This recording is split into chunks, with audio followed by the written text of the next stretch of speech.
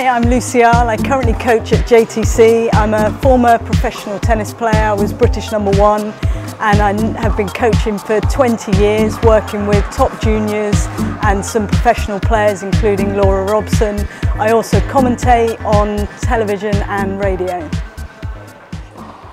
So today we're going to work on some basic doubles tactics that anyone of all standards can look to use. And the first one we're going to look at is interception, or what's known as poaching in doubles.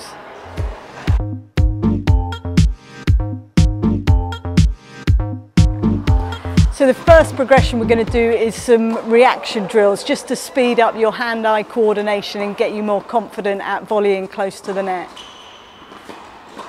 Okay, off you go, guys. That's it, nice and sharp.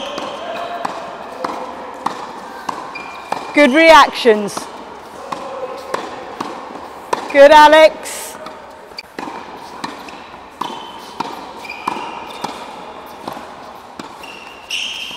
Excellent, well done.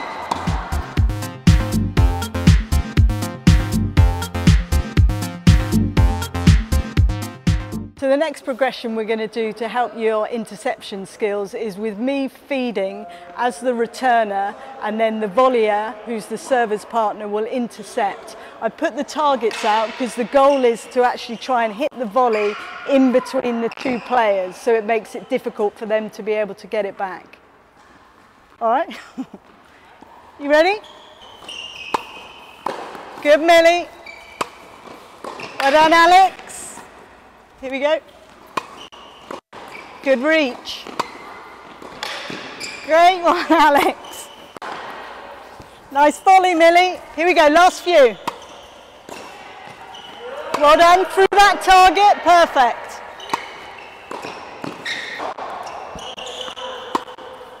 Well done. Good reach. Here we go, last two. Sorry, Alex.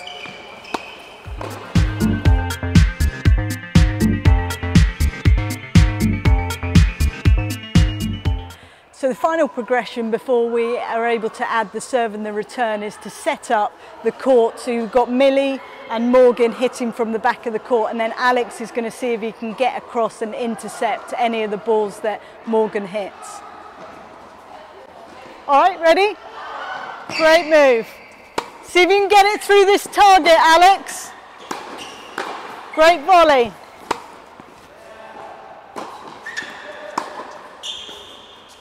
Well up, Millie. Oh, well done.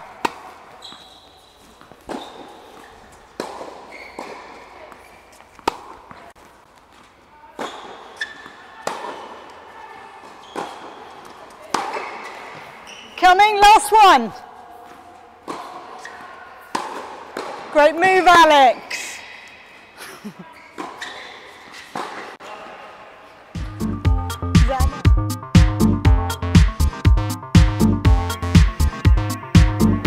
So you might have seen some of the pros doing hand signals behind their back. These signals are to help the server know where they should serve and then what their partner is going to do at the net. So let's just talk through them. So the first signal is for the server to know where they're going to serve. So Morgan's going to show you wide would be this signal, body would be this signal, and down the tee would be this signal. The next sign is where Morgan will move. So if he's going to stay, this would be this signal. If he's going to poach or intercept, it will be this signal. Or if he's going to look for the volley, it'll be this signal.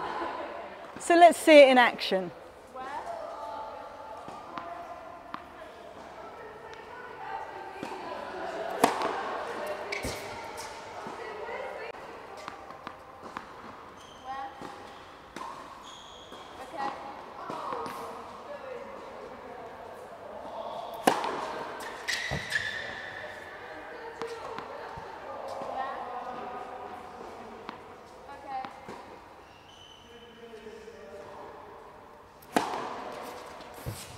Okay.